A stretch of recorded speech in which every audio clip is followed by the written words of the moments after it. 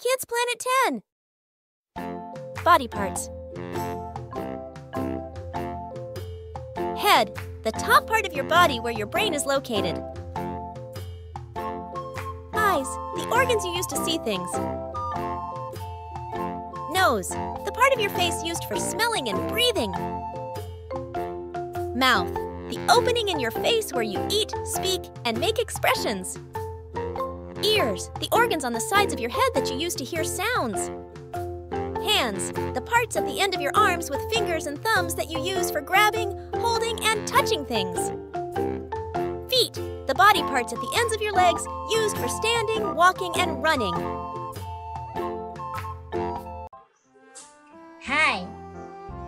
If you're having fun, give us a thumbs up, share with friends, subscribe and hit that bell icon. Thanks for joining our adventures.